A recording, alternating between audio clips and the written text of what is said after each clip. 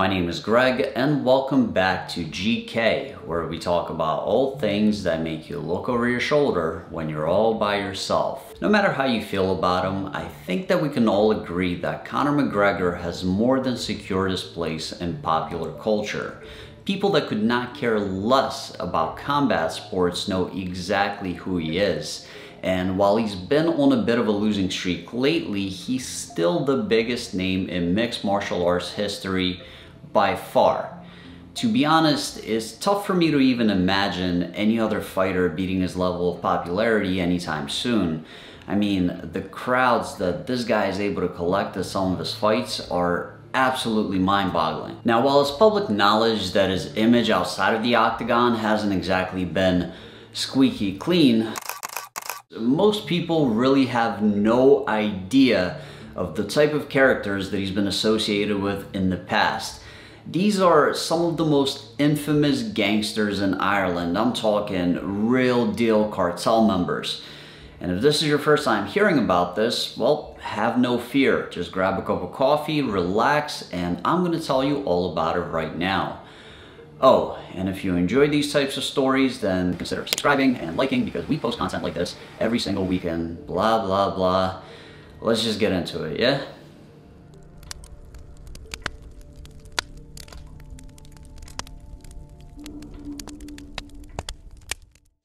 As I was watching Conor McGregor perched up against the side of the Octagon post UFC 264 with a broken ankle and literally threatening his opponent Dustin Poirier's life,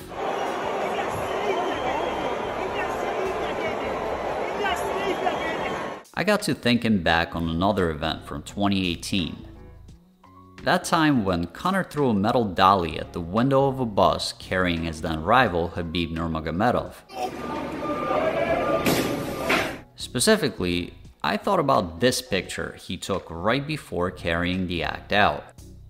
Now, besides the totally awesome leather Hitman gloves that Conor is wearing, the shot is significant for two more reasons. Jonathan and Andrew Murray, the two guys posing next to him. These are Conor's childhood friends, and they appear in a lot of pictures with him, going back to the early 2010s. They were also the ones to pick him up from jail after he was arrested for the dolly incident, and share almost 70 criminal convictions between them. Mostly drug-related, but some for violence as well. Jonathan in particular has served time for armed robbery and participated in a beatdown in 2012 that was dubbed sickening by the judge overseeing his case. You may be thinking, so what, Greg? So Conor knows some thugs from his old neighborhood, you know? Who doesn't? Okay, well, I don't know what I did to you to have you aggressively question me like that. So I'm editing this video right now and I just noticed something. This looks like a booger. It's not a booger. I assure you, it's not a booger. It's a piece of dry skin. I really need to moisturize more, but it is not a booger. If it was a booger, I'd tell you. I promise. I promise I would tell you. It's not a booger. Alright? Alright.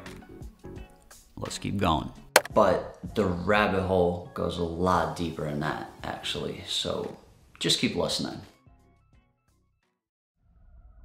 About 2 weeks after Conor's arrest and subsequent release, the Drugs and Organised Crime Bureau, Ireland's version of the DEA, raided several properties in North Dublin connected to an organised crime group participating in an international drug smuggling operation, arresting 6 people and seizing €250,000 in cash in the process.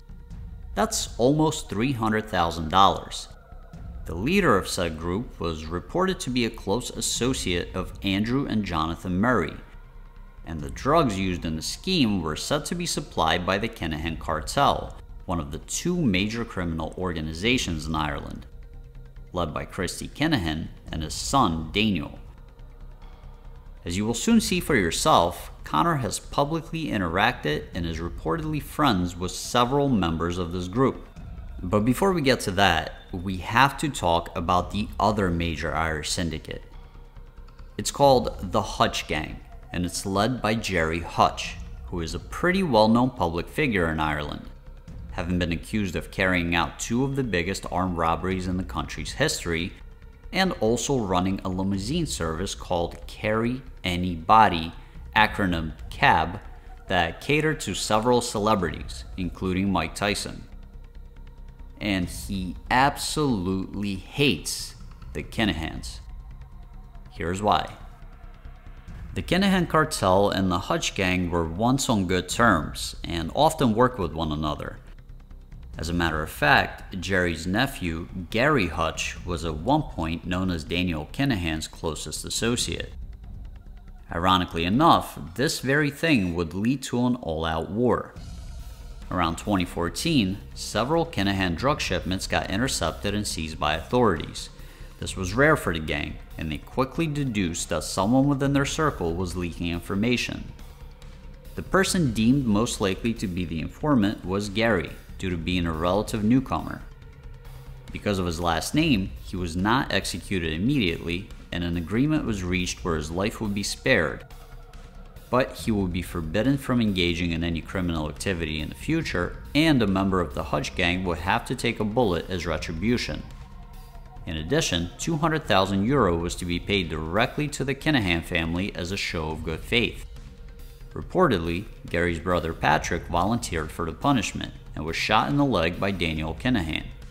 In spite of that, Gary was still murdered in 2015. Freddie Thompson, known as Fat Freddy, Daniel Kinahan's right-hand man, was said to be responsible for the crime. As you may imagine, Gerry Hutch was not the type of person to let something like that slide.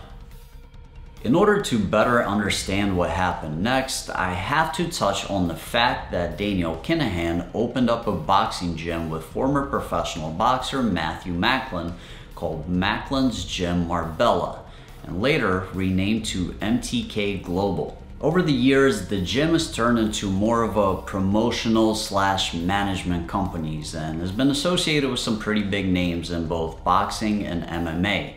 For instance, Tyson Fury, also Darren Till, also Mickey Conlan, who you might remember from Conor McGregor's training camp when he was preparing for Floyd Mayweather, and also from flipping off the judges in the 2016 Olympic Games after losing a controversial decision. My point is, Daniel Kinahan owned this company, and that's the context for what happens next. On February 5th of 2016, at the Regency Hotel in Dublin, Macklin's Gym Marbella was overseeing the weigh-ins for a boxing event that they were promoting. This was where the Hutch Gang struck back. Several gunmen showed up at the event and opened fire on the crowd.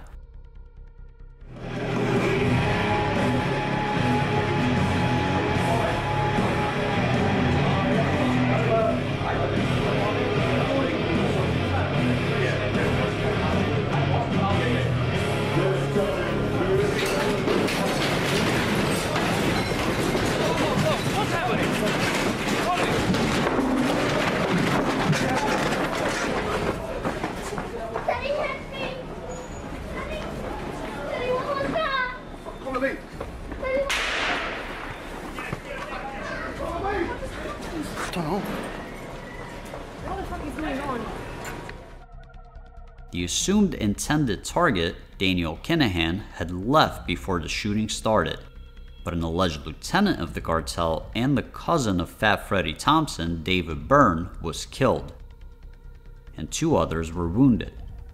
Patrick Hutch was one of the triggermen and was dressed as a woman in order to hide his identity. Here is Byrne with Conor McGregor in 2015. The two trained together at the Crumlin Boxing Club in Dublin when they were younger, and reportedly maintained a friendly relationship afterwards. The fighter who was supposed to headline the card, Jamie Kavanagh, is also Conor's childhood friend. And his late father Gerald and Uncle Paul, whose funeral McGregor attended, were both members of the Kinahan Cartel. As of 2021, the Hutch Gang and the Kinahan Cartel are still believed to be at war with a large number of casualties, mostly on the Hutch side. Gerry Hutch has recently been arrested in connection with the Regency Hotel shooting. As far as Conor, it's difficult to pinpoint the extent of his involvement with the Kinahans, but he is regularly seen mingling with them. That is an undeniable fact. There was that big story in 2018 about him punching a member of the cartel and having a €900,000 bounty placed on his head. Floyd Mayweather even tweeted about it. In reality, the man he was alleged to have struck is actually a friend of McGregor's, and the two were seen partying together.